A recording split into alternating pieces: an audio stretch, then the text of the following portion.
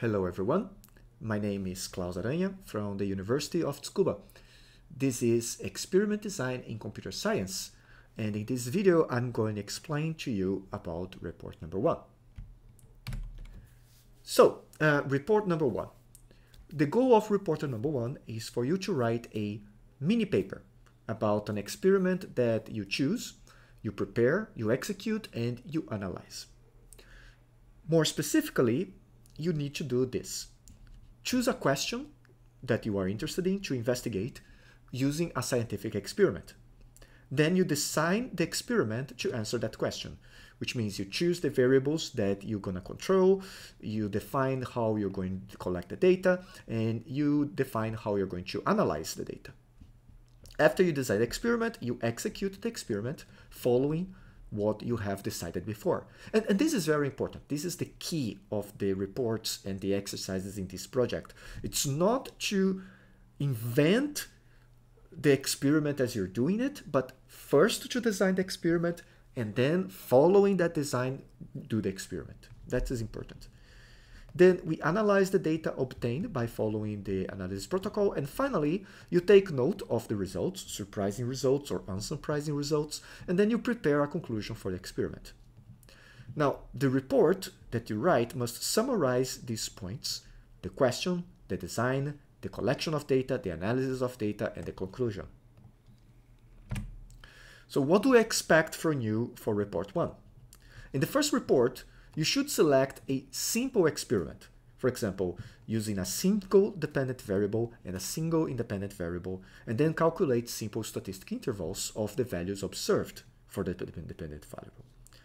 These topics, like what is a dependent variable, what are statistics intervals, are covered in lectures 1 and 2. This report will be graded by whether it describes a coherent scientific experiment to answer the question, the quality of the data analysis, and the quality of the presentation and discussion of the results. Okay? One thing that is very important, note that you are not expected to use the null hypothesis model in this report. A lot of students, they hear experiment, null hypothesis. I will define my hypothesis and I'll have the null hypothesis, and then the results are significant, which is part of the analysis. It's important, but must be done correctly. And we're not going to cover these topics in lecture 1 or 2. If you know how to do a null hypothesis model, then go ahead. But if you don't know, if you just saw it and you're not very sure how to do it, I prefer that you did not do it like anyway. The idea of this course is to do things carefully. If you do a null hypothesis model and you do it wrong, that will count negatively in your report, okay? Okay, now the question that a lot of people have is, how do I choose an experiment topic? And I want to talk a little bit about that. So, if possible, I would like you to choose something from your own research. This will help you motivate about how can you use these techniques in your master degree research. Of course, a lot of people don't know yet what the research will be, are still thinking about it. And of course, you don't need to use this report in your research, so it can be something of like maybe a research from your senpai or something that you saw on the internet. If it can be something in your area, I think that's usually positive.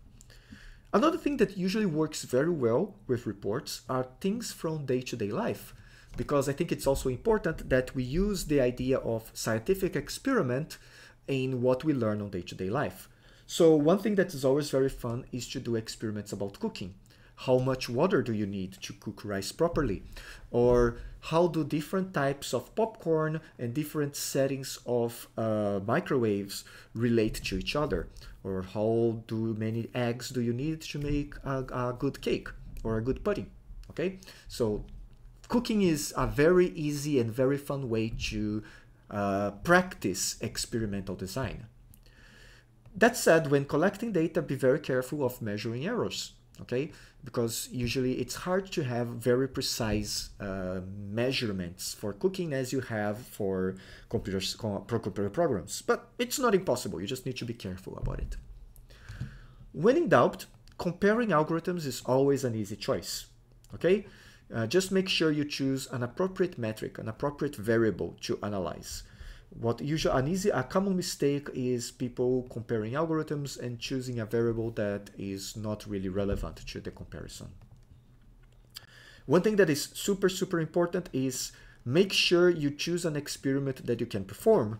There was a student a few years ago that proposed an experiment comparing how resistant cell phones are to breaking.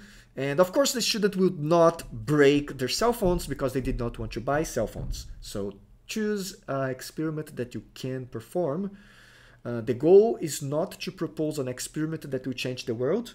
The goal is to show that you can answer a question using an experiment, and that implies performing the experiment. Okay?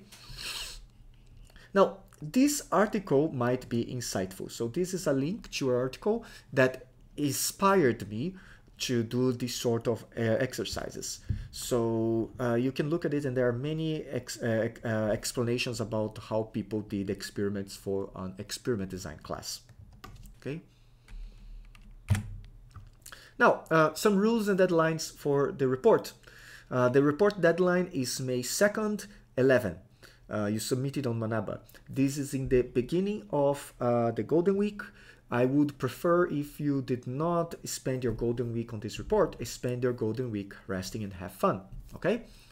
The report must be in English, okay? And you have to submit 2 files. The first one is a PDF file with the report itself. Don't forget to write your name and the student ID on the file. The second is a zip file with all the data and scripts necessary to reproduce your research. So I want to encourage you to practice doing reproducible research. So you need to include a zip file with all the data that you obtain in your report and all the scripts. If the data in your report is sensitive for some reason, talk to me. We can discuss some solution about that. Now, one thing that I want to emphasize is that plagiarism will be punished. Of course, when you do research, you base yourself on the knowledge of other people. When you do that, you have to cite them properly. You have to say, oh, this comes from this place, this image came from this source, this equation came from that source. That's okay. What is not okay is just copy and pasting things that you find on the internet, like copying. There are many reports on the internet. If you copy that, that will go very bad for you, okay? That's it about the reports. If you have any questions, ask them on Manaba, so other students probably have the same question, or come ask them to me in the office hours. I hope you have fun. This report can be very fun to do your experiments and to learn new things, and I hope you enjoy it. See you then. Oops. Bye-bye.